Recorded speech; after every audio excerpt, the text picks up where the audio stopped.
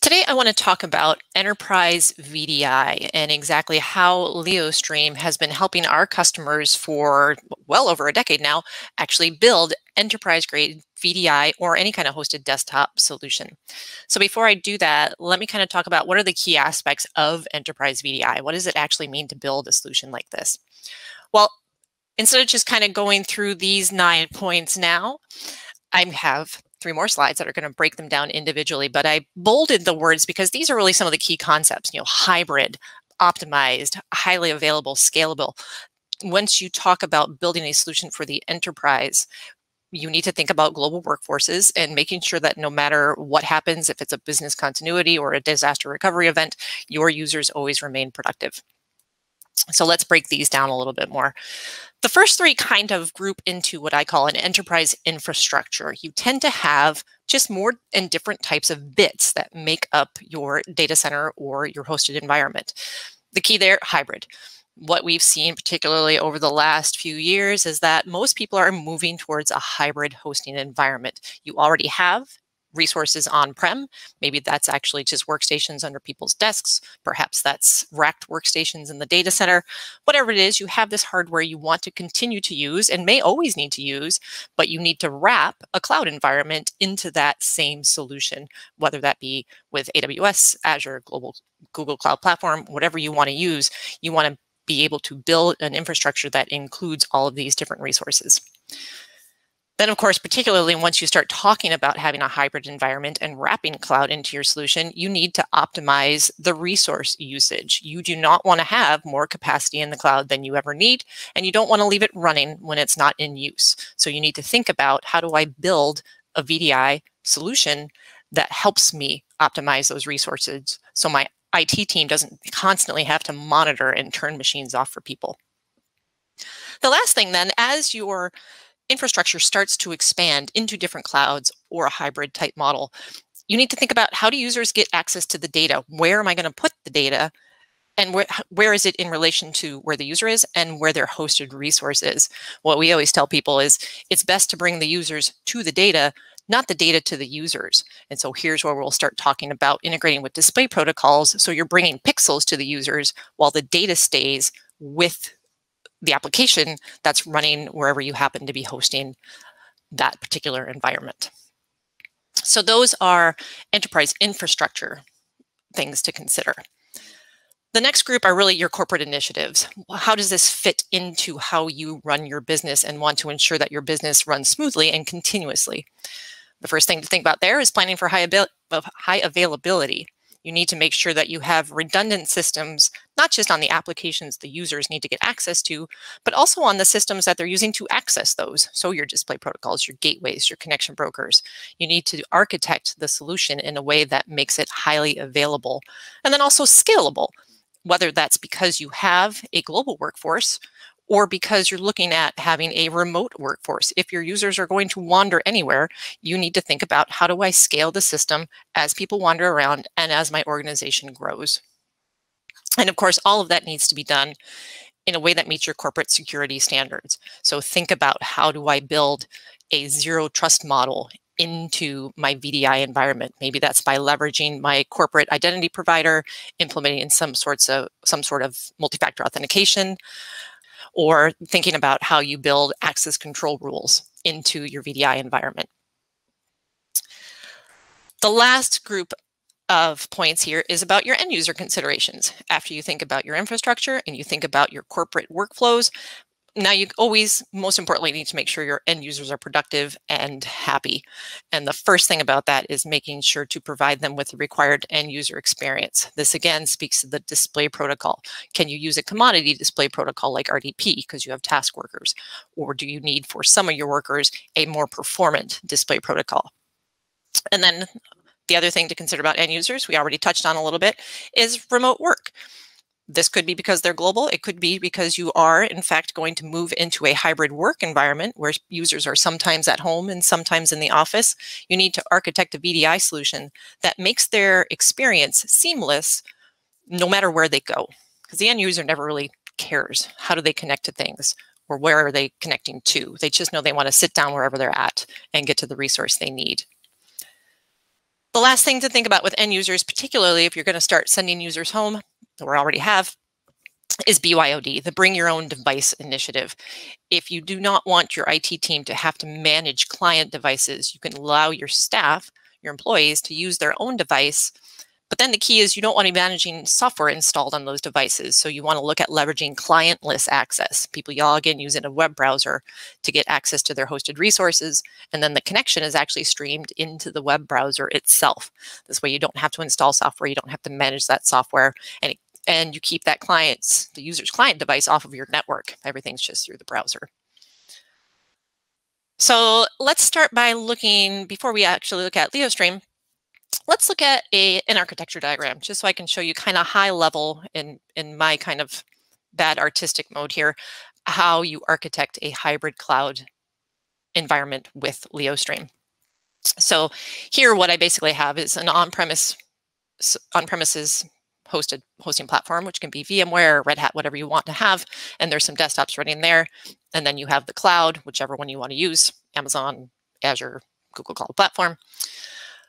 And you have desktops in those two regions running Leostream agents. And then the broker, typically we see people put the broker on-prem. Maybe could also be in the cloud in a private network, but the key is to keep the broker off the internet and use the gateway, which is up here in the cloud, as the access point for remote users. So for users on the bottom right who are in the office, they can log in by directly connecting to the Leostream connection broker, which handles the authentication and then connects the user directly to their on-prem machine. But in this case, what we have for remote workers at the top there, they hit the gateway, which then redirects them to the broker. The broker still handles the authentication, but then assigns the user out to a machine in the cloud. And so now what we're doing here is changing what the user has access to based on where they log into. The access point is slightly different, so you can support these remote workers. And then for data accessibility, what we see a lot of people do is establish some sort of VPN connection using the tools that are provided by the cloud providers so that you can hook up a private cloud in AWS, for example, and actually have the desktops there access data that's in your data center. You might also put the data up in the cloud. That's completely up to you. This is just one kind of example here. So to start kind of looking through this a little bit more, let me share my screen. So here I have the login screen for the Leostream connection broker. I'm going to log in here as the main administrator, and I want you to notice a few things. First of all, let me go into the setup section here. In setup, this is where I hook the Leostream environment up to all my external systems that I want to manage as part of my enterprise VDI environment. I'm going to skip around a little bit, and first I'm going to talk about gateways. In the case of my broker, because I'm looking at that hybrid model, I have two gateways here. I have one that's actually on premises with my connection broker. That's this one on the top here. Why might I want an on-premises connection or Leostream gateway when my users are already on premises? Well, the idea there is the gateway has that HTML5 viewer. So even if I don't need to tunnel the user's network connection to connect to a machine in my data center, I might want them to leverage the HTML5 viewer. So in that case, that's what the gateway is being used for. Then there's a second gateway here, which is actually running up in AWS. And this gateway is used to tunnel the user's connections into the private network that the desktops live in. So if you look here, just quickly, these are the two machines that I'll be using in AWS. So there's the gateway that's running. It's registered with the connection broker that's on-prem. And I happen to have one desktop that I'm just going to use for RDP, but you'll notice it has a private IP address, but no public address. There's no way for me to actually connect to this from my machine. So those are the two gateways. And the great thing about the way the Leostream connection broker is architected is that these components, the gateway and the broker, are separate components. And so they function independently. That means you can have as many different gateways in as many different regions and clouds as you need, and as many different brokers as you need then to handle the load based on where your users are logging in from. So now let's look back at centers. Centers, here's where you build that hybrid environment. In Leostream, there's a center for almost anything you could want to integrate with. And what that means when we have a center, it means that Leostream integrates with the native APIs provided by that hosting platform. So this allows us to have very tight integration with the platform and inventory what's in there, provision new machines, terminate them when users are done, power control them, do all of the things that are important for you to manage and optimize the capacity, particularly in clouds or virtualization environments. If you are looking at a hybrid environment that includes hardware, well, you have a couple options there. You can either, for Windows machines or other machines joined to your directory, you can create an Active Directory center and we'll inventory the computer records out. Or you can install the Leostream agent on absolutely any machine you want, Windows, Linux, Mac, that will inventory it with the connection broker, and you can manage connections to that machine and do some simple power control through the Leostream agent. So centers are really the key to building the hybrid part of enterprise VDI. Now, if we want to start talking about, okay, optimize, how do I optimize how Leostream is managing these connections? That's done here through the pools and the plans and the policies that Leostream provides. For pools, there's a few ways that pools help you optimize usage as well as capacity. For usage, we'll kind of talk about that more when we look at policies, because policies will assign pools out to users. When it comes to capacity, really the power of pools there is in how it can do provisioning. So as an example, let's say I just want to create a pool with a name that begins with, I'll just say edit devices here, edit. So any machine that is in my AWS center that has a name that begins with edit, I want to be in this pool. Now you saw I only have those two machines in AWS. There are no machines in this edit pool, but I can pre-populate it by coming down here and using the provisioning options. So if I enable provisioning in the pool, I could actually come up here and populate some number of desktops if I just need to spin up a lot based on some AMI that I've already created or some image in whatever platform I'm creating in. Or I can even do this by time of day. So maybe nominally, well, it's the cloud. I don't want anything running, but on a particular day, I actually want to make sure that there are some number of machines running. You know, pick whatever time frame works for you. So the pooling options for provisioning give you a way to make sure that you only have the capacity in the cloud at the time when users will actually need the capacity in the cloud. And then the parameters down here, these allow you to tell us where are we provisioning, which cloud, which virtualization platform, and then depending on which you pick, it's going to just prompt you for the parameters that are needed to define how we're provisioning that machine, what image, for example, instance type, if you're talking about the cloud environments, networks, things like that. You can, in Leostream, model persistent and non-persistent desktops as well as just about everything in between. If you do want a non-persistent workflow, there's an option here to set machines as deletable. So that way we'll create the machine, and based on when you tell us Leostream is allowed to delete the machine, we will automatically terminate it either in the cloud or in the virtualization environment or in the hyperconverged infrastructure if you're using one of those. So pools control provisioning to help with capacity. Pools also allow you to share resources among users. So if I offer users a machine from a pool, that means if I have 5 machines running Avid, for example, I can actually share those machines between 10 or 15 users, however many you have, and Leostream will manage making sure that the user is connected to an available machine, making sure that once all machines are used, maybe you want us to fail over to a different pool, or you just want us to let that user know, hey, come back later, everything's in use. So really, that's the key also for the shared access is these pools. Protocol plans then will tell Leostream, how am I going to connect? This goes to the end user experience that we talked about in our slides, because the display protocol really is going to determine the performance that the user has as they're looking at the machine and, for example, a video is playing or they're doing some sort of rendering. Leostream does support a wide number of display protocols. The whole idea here is you can mix and match them and use whichever one happens to work best for the different types of users that you have or the different types of client devices they may have. For example, if you do have BYOD devices, then you want to use one of the HTML5 viewers that we support. If you are actually sending 0 clients home with people, you can leverage PC over IP and have people log into Leostream using those 0 clients. The key here is that you do have control over how users are connected here. The power control plans, this again is another optimization, particularly around your cloud costs, because what power control plans allow you to do is control the power state of the machine, or maybe I should say automate the power state of the machine. So that, for example, if the user logs out, maybe you wait 30 minutes in case they need to log back in. You want that login to be quick. But after 30 minutes, go ahead and shut the machine down. So then when the user logs in next, it's offered to them stopped. They can restart it and they need to wait for it to power back on. But they see this all in the UI. They know what's going on, and you're not paying for the cloud costs, most importantly. The release plans then control the length of the assignment and determine when Leostream is allowed to delete any of the machines that you've decided should be non-persistent. So as an example, you notice all these forms, the power control and release, they were broken into these sections. In the world of Leostream, everything is very event-driven. As the user does different things, Leostream allows the IT department to take different actions. So in this case, if the agent comes in with a disconnect notice, the user just closes their RDP session, for example, well, the broker's not going to instruct the agent to do anything. But if the user logs out of the remote operating system, the broker will wait 30 minutes and then release the machine to the pool. This means it's available for the next user to use. That release event actually will trigger the section down here.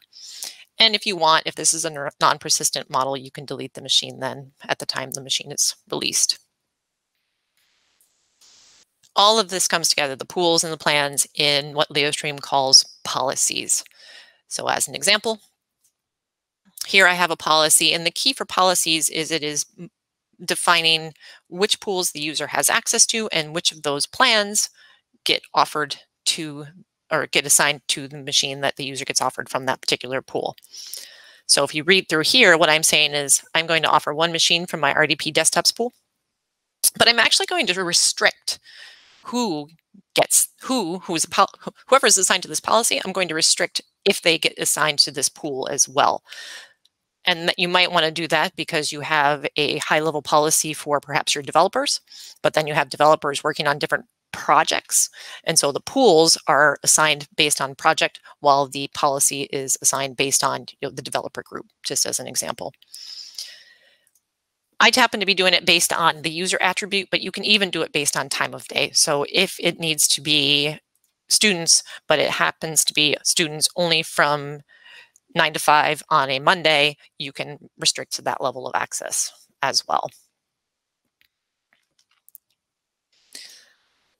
Okay, so really optimizing pools, release plans, the policies, those are really the keys. Getting those rules correct based on your enterprise's needs will help you optimize your resource usage. Now, if we want to talk a little bit about data accessibility, we said, well, bring the users to the data, not to the data to the users. A lot of that then depends on where is your data hosted? Where do I connect users? What do I connect users to? Typically based on where they're logging in from. And that's the concept of locations in Leostream.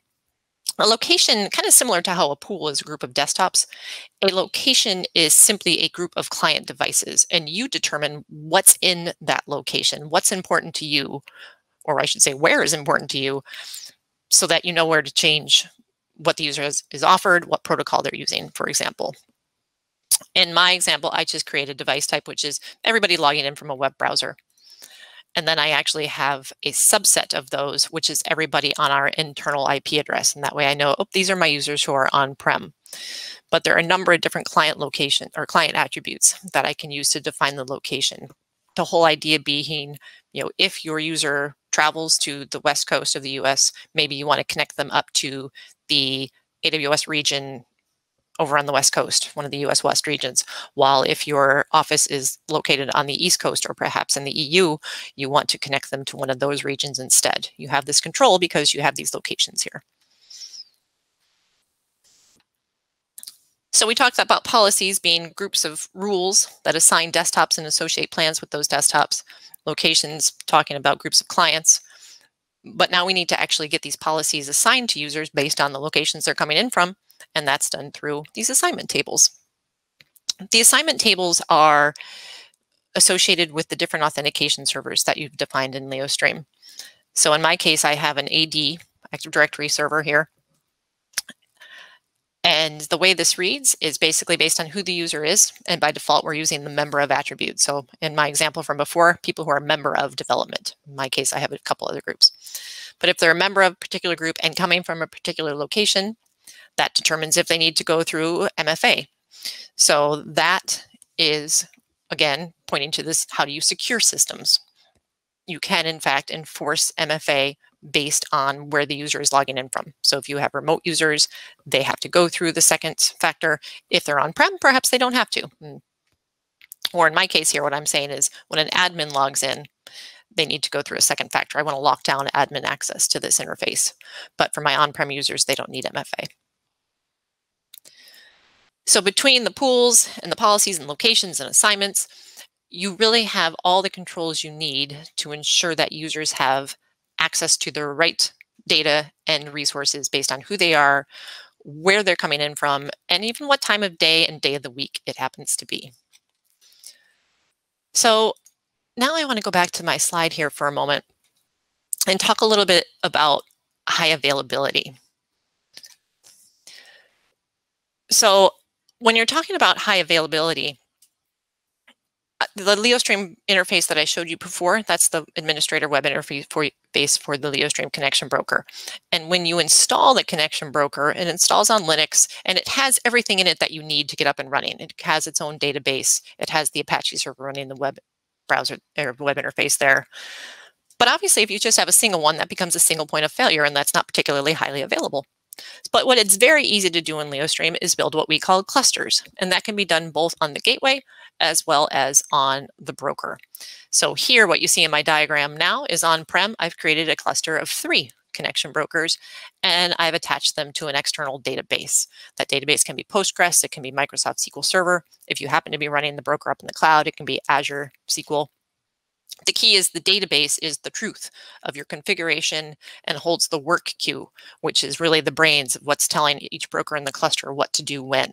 Work queue is a flat list, and all the brokers in the cluster can work off of it to ensure that your environment keeps running. If one of the brokers should go down, the hosting platform that it's on happens to go down, maybe it's on an ESX server and that loses network connectivity, the remaining brokers keep functioning and your users never know that anything happened. The great thing about the way the Leostream connection brokers are architected as well is the broker itself, doesn't tunnel any of the user's connections. It is responsible for identifying the user, authenticating them, determining what they have access to, and ultimately connecting them, but it is not in the connection. The connection goes from the client device to the desktop. What that means is even if all your brokers go down, your user is still happily working away and they have no idea. So that gives you high availability from the connection broker standpoint. For the gateway, you simply add as many gateways as you need to handle the number of users you plan to tunnel into that cloud environment or on-prem environment. And then you add them all into the gateway page in the connection broker that I showed you. So that's high availability. Now, if you're talking about scalability, well, I showed you the centers page. It's very easy for you to add additional clouds, additional cloud regions, depending on where your global workforce is residing. You simply add the different clouds or regions or even edge locations into the connection broker. And obviously you have some networking considerations to take into account because you want the Leostream agents to be able to communicate with the connection broker. But even if you have some pretty stringent networking constraints, the Leostream agent is not required. You can manage connections to devices without the Leostream agent or the broker able to communicate with the agent. You just lose some of the flexibility. Obviously, the broker won't get the events from the agent, so you can't take actions on them, but you still can manage that device within Leostream. So let me go back to my screen. Hide, not stop. So we talked about high availability, scalability. We talked about securing the systems with MFA. If you do want to set up MFA providers, it's quite straightforward. We have native integration with Duo, uses the Duo APIs. This works with a web browser login, so you can actually have users enter their PIN or request a push. But with any system that supports the Radius protocol, the Leostream connection broker can integrate with that for MFA simply by using Radius. So I use this with Okta, using the Okta Radius agent. I've seen people do it with Ping ID. We also do support SAML. So if you have, in my case, I happen to have Google set up as a SAML IDP for my Leostream connection broker. This also works. I've seen it with Okta, with Azure AD. Pretty much any way that you need to authenticate users and the number of different factors you need to use and what those factors are. There are different ways to model it within Leostream. And then how they work and which ones you ultimately can use typically depends on the client device the user's coming from. The web client is definitely the best way to have the most flexibility when it comes to authentication. And so on that level, let's kind of show you the web client in action. And this is great for the BYOD case. In this case, I'm going to log in as Mabel. She's offered this RDP machine, which is that machine that's up in AWS. So she logged in through the gateway. The gateway tunneled the login to the connection broker, which is on-prem. And now the connection actually is going through the other gateway. It's going to ultimately go through the gateway that's running in AWS. So these are completely decoupled, that login step versus the connection step. And I can see all of that happening here as an administrator over on the system log page. So I see Mabel logging in, what machine she was offered, when she requested a connection. You know, it could be offered, maybe she then went to lunch and came back and finally requested the connection. You get an idea for people's work habits from this as well. As soon as she requests the connection, she's assigned, and now I get the launching the connection there. So you see everything that's going on. So let's go ahead and log out here. Now, if you remember, my release plan was actually set to delay the release based on logout. So Mabel's still assigned to that machine, but let's say that you know that user is logged out, or maybe you had a release plan that had a bigger delay and you just want to be able to manually release it. You can do that. I could just hit release, and that actually will release the machine and perform any of those actions that were set to be performed on release, which in the case of this desktop means powering it down. So you see I requested the manual release, the machine was unassigned, and now the shutdown is being requested in AWS. So if I come in here and refresh, I'll see the machine is now stopped, or in this case, stopping. So again, the key to enterprise VDI is really allowing you to use the infrastructure that you already have in place in the enterprise, in your enterprise, while allowing you to future-proof for whatever technologies or workflows are coming next. Hopefully you got an idea of the flexibility that Leostream provides to allow you to do this. If you do want to try it out, we offer a free trial. Simply contact us at sales@leostream.com. Thanks.